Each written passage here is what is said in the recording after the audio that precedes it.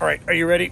Oh, it is. I was about to offer to take a picture of both of you. Oh, no, don't. Oh, why not? He's such a cute boomer. I'm taking a video. Don't worry. This is another Viva on the street with Pudge. Proof of life. She is doing not only well, but she is thriving. Although I'm carrying her because she still walks very slowly. And tonight's Viva on the street rant is about the principle that tyranny requires division in order to justify its existence, because it is only through dividing people and then governing the division that tyranny can find a foothold in existence. All right, for those of you who don't know, Quebec is now talking about unveiling a vaccine passport under Supreme Leader François Legault's governance. Even though this new vaccine passport policy has not gone through any legislative process, any democratic process, it is merely yet another dictate from a tyrannical government that has been operating for the last 2 years without any form of democratic accountability. But setting aside the fact that there is nothing democratic about anything that is going on, not in Quebec and not elsewhere in the world where they are imposing vaccine passports, just think about the consequences of a vaccine passport. Think about the social divide that is going to cause, exacerbate, bring about. The social division that is not just predictable, not just unfortunate, but utterly inevitable.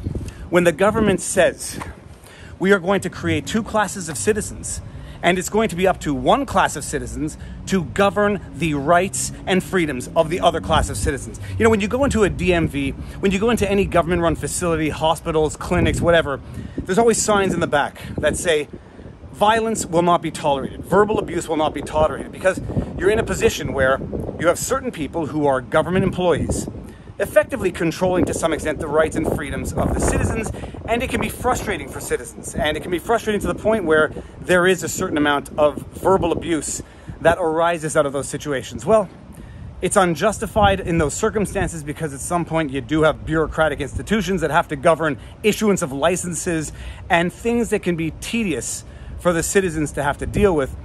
But now you are effectively privatizing the governance and regulation of one citizen over another by imposing on private enterprises the obligations to verify vaccine passport obligations among their fellow citizens. What's going to happen? You want to create an obligation in Quebec, incidentally, just to explain what it's going to look like as of September 1st with the test runs that they're going to be trying with gyms, cafes, restaurants.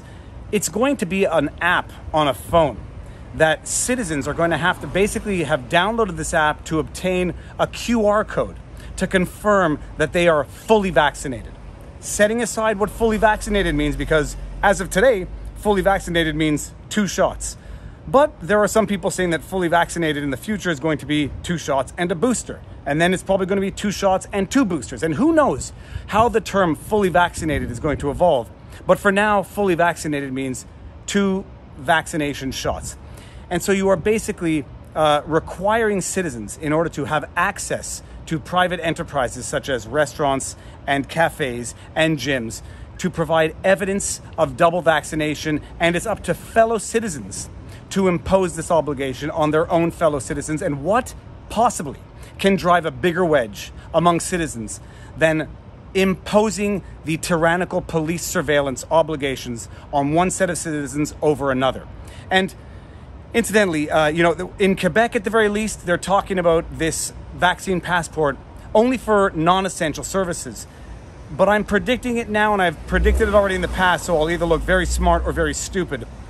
If the rationale is that the non-fully vaccinated pose such a mortal existential threat that they need to be kept out of gyms, coffee shops, and restaurants, that logic is going to only apply all the more so to essential services like hospitals, daycares, schools, clinics, because if the unvaccinated or the not fully vaccinated pose such an existential threat that they have to be blocked out of non-essential services, it's all the more true for blocking them from essential services. And you're going to get to a society where the unvaccinated are not only excluded from cafes, gyms, and restaurants, they're going to be excluded from hospitals, schools, and clinics. And you're going to set up clinics, schools, essential services for the vaccinated and essential services for the unvaccinated, quite literally a segregated society based on sanitary measures where there are two classes of citizens. And when I say that it causes strife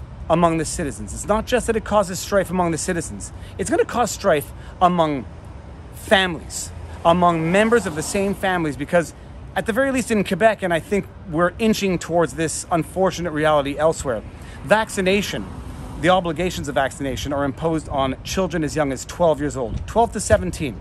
And if they're not fully vaccinated, they are not going to be granted what our Premier François Legault refers to as privileges. What I consider to be fundamental rights guaranteed under the Canadian Charter of Rights and Freedoms, but François Legault calls them privileges after having taken our rights away from us.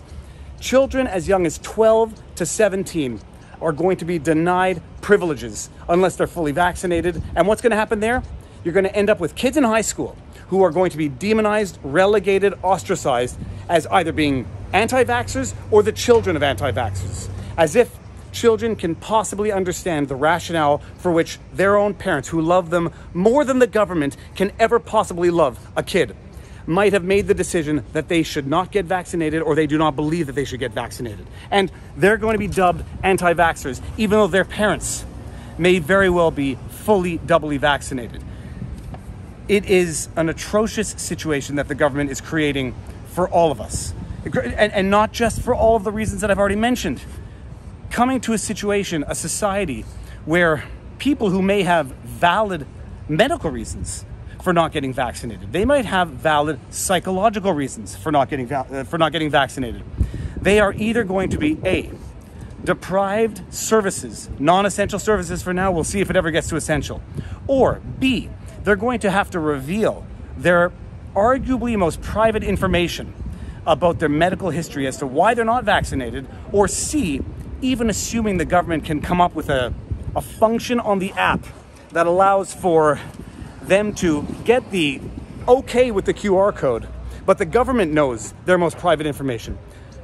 We are coming to a situation where people are going to have to reveal their most private information, religious beliefs, physical, psychological objections to getting a vaccine for this particular virus under these particular circumstances. And that is going to drive a wedge in society. It's going to drive a wedge in people, the way people get along, the way people view each other, the way people interact with each other. It's going to create rats. It's going to create snitches. It's going to create scapegoating. When anything bad happens, it's going to be the easiest thing in the world to blame the people that the government is blaming for this, the unvaccinated, for whatever the reason. For whatever the reason, and whatever the demographics of the unvaccinated, because there are specific breaks in the demographics of those who are vaccinated and those who are not. So setting aside the segregation aspect of this, which in North America is by and large going to affect some demographics more than others, the scapegoating is going to affect demographics more than others. And you know what? Everybody always demonizes scapegoating. There has never been a point in the history of humankind when scapegoating has felt wrong for the people doing the scapegoating.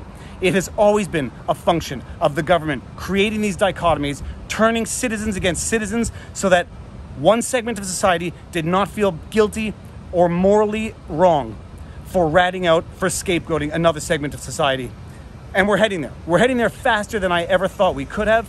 And we're heading there whereas I actually never thought we could ever have headed there. Even in the beginning of this outbreak, even in the beginning of this pandemic, when I was sitting around with friends and family talking about where this could go, this was never on the map.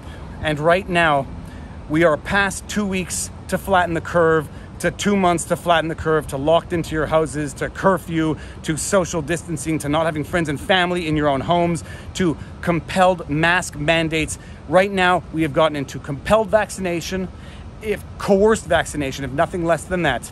And now we are getting into vaccine passports in order for citizens within a allegedly free and democratic society to benefit from the services, from the rights and freedoms that go along with living in a free and democratic society. And at some point, we're going to have to say we either live in a free and democratic society or we don't, and we have abandoned our most basic rights and liberties for this sentiment that we can feel safe knowing that there's a QR code to block someone from entering a coffee shop for not being vaccinated, setting aside the science, setting aside the statistics, because incidentally, not worth nothing, In Quebec, none of these measures have passed through any democratic public debate, legislative process.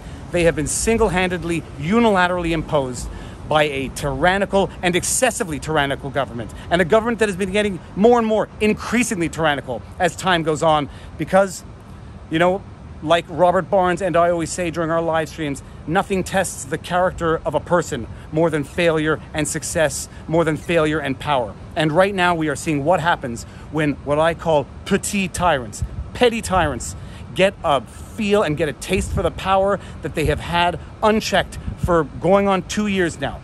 And there is no end, there is no limit to what they will do. Having tasted that power and having grown accustomed to the fact that no one is going to challenge that power, and that everything they do under the guise of that power is morally justified. That is the rant for tonight. That is Viva on the street. Pudge is doing very well, looking very good, losing a little bit of weight. I do not only favor Winston. I love Winston. I love Pudge. I love you. Mwah. And with that said, if you like my videos, you like my content, please be sure to like, share, subscribe. Notification button is in the, I don't know, whatever. Support buttons are in the pinned comment. Barnes and I do weekly live streams. I'm on Rumble. More important than any of that, though, take care of yourselves. Check in on friends and family. Make sure everyone around you is doing well. And now you know your vlog. Let me see if we can do this. Peace out.